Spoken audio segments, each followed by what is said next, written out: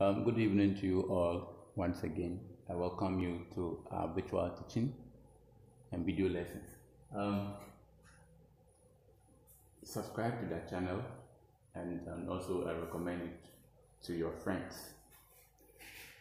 In our previous discussion, we looked at the religious practices or features of the West African Forest and Coastal States. We are still on the West African Forest and Coastal States. We've been looking at the features for the past weeks, and today we are looking at the last features of the West African Forest and Coastal States, and basically we are looking at their political system or organization. So the political features of the West African Forest and Coastal States. So let's take a look at our lesson objectives. So by the end of the lesson, you should be able to examine the political features of the people of West African Forest and Coastal States. What were some of their political features? As we have been doing for the other civilizations.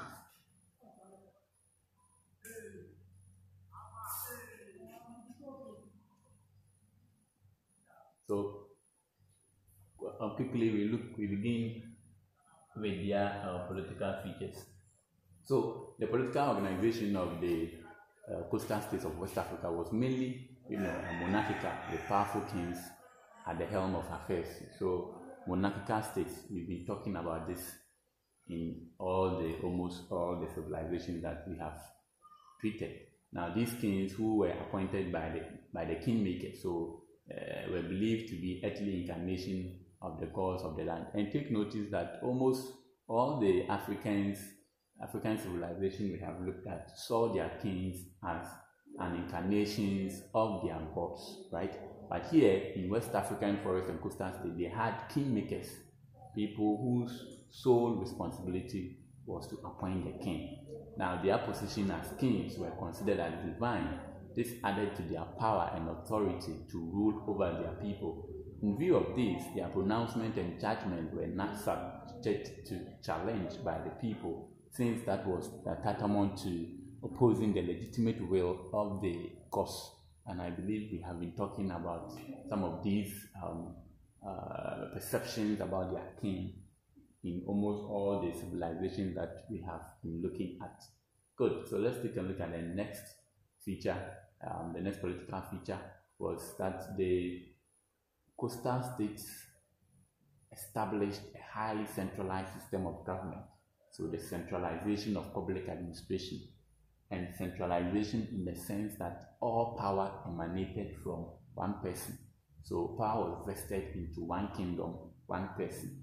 And by this, the powers for the running of the kingdom were vested in a body of authority located at the capital of the kingdom.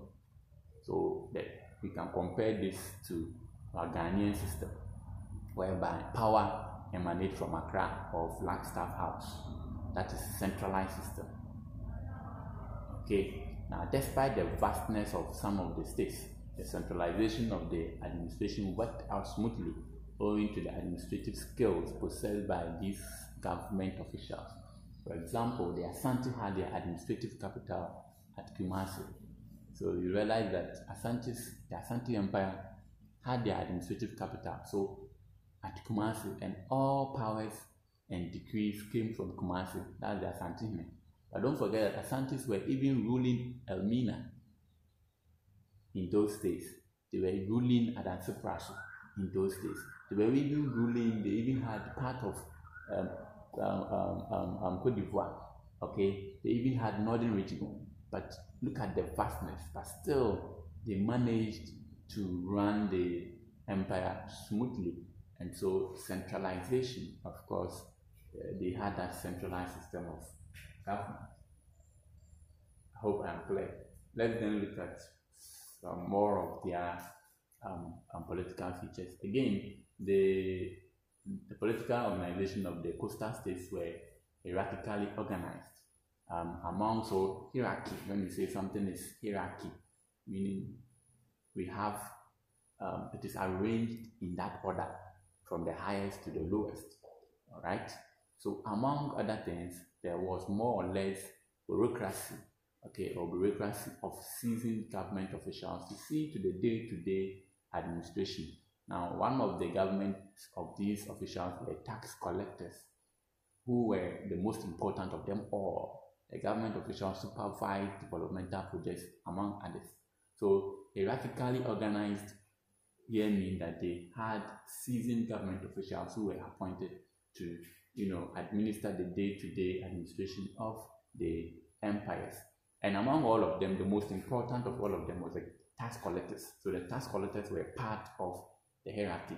When we compare it to the political hierarchy of Ghana, you realize that the president is at the top of the hierarchy. Next down the president is the vice president. Next down the vice president, I think, is the minister of the speaker of parliament.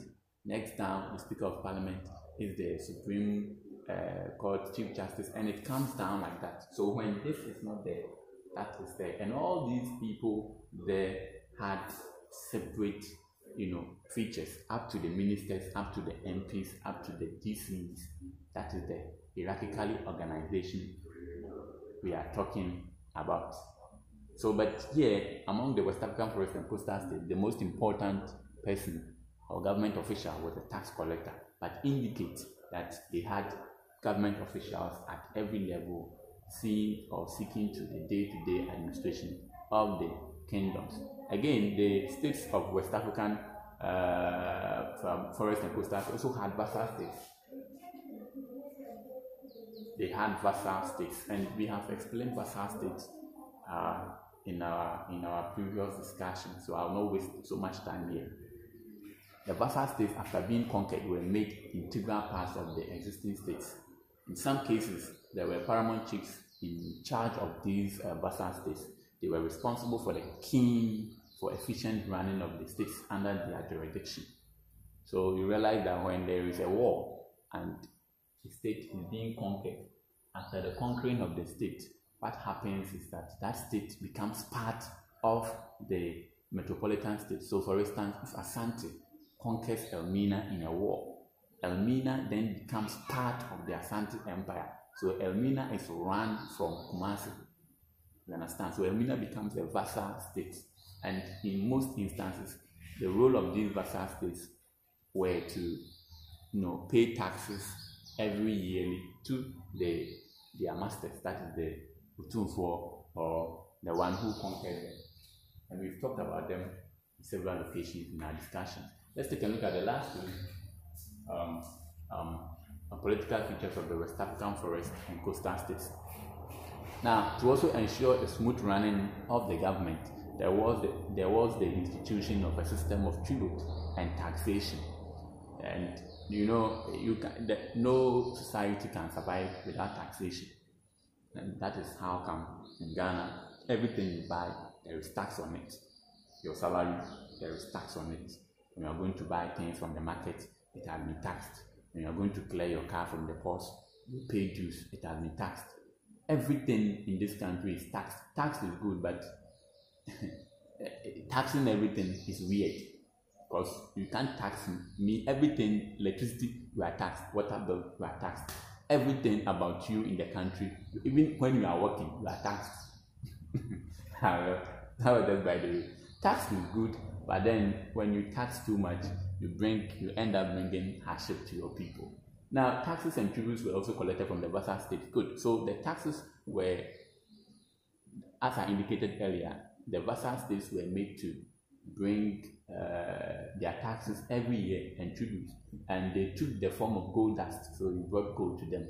The proceeds from the taxation and tribute formed the economic bedrock of these coastal states. So they were taking, like taxes from their vassal states, okay, and that was what they used to run the economy of their states.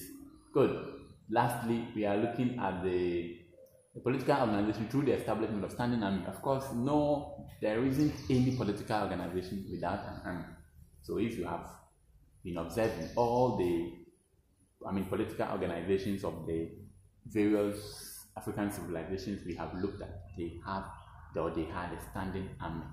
Now, depending upon the discretion of the particular political leader, a form of a standing army was maintained for both national defense and political expansion. So it depends on the discretion of the leader. The military was formed for two purposes: one, for national defense, and then two, for political expansion. So national defense here means that the military was formed to protect the people against foreign invasion. For political expansion here means that the military will be used to conquer other lesser states so that the empire can continue to grow. Now, Dahomey states, for example, maintained a professional army which aided immensely in their growth and expansion. And that is an example. They always give an example if possible. During tribal wars, the king served as commander-in-chief of the armed forces. In this capacity, they could declare war, lead the army in battle, and appoint the various laws in the event of war. So that was basically the role of the kings. They were the commander-in-chief of the armed forces, and they had the capacity to declare war, to lead the army in battle, and to appoint the various laws in the event of war. So you again compare this to what we are having today as an European way. You realize that the president today is still the army commander, and the president is equivalent to the chief of the country. You understand? And so Africans, this goes a long way to re-emphasize the fact that Africans were highly civilized. All what the Europeans brought to us was what we were already doing. But you see, they systematically made us to believe that we had nothing, we knew nothing, and therefore what they have brought to us is the blueprint, which of course is wrong. It was never a blueprint, and it was never different from what we here, were doing, or our leaders were doing. The same way that they also came to do the same thing. They only changed the names. Good. We bring our lesson to an end, and this is a quite 4 years ago question, and the political features they have asked you, and I hope in your time, if they require you to outline the same 4 features, you will be able to even outline more than 4 and explain it to get your mark. Wish you good wealth and good luck. Subscribe to the channel, and again, recommend it to your friends. We shall meet again some other time. Bye.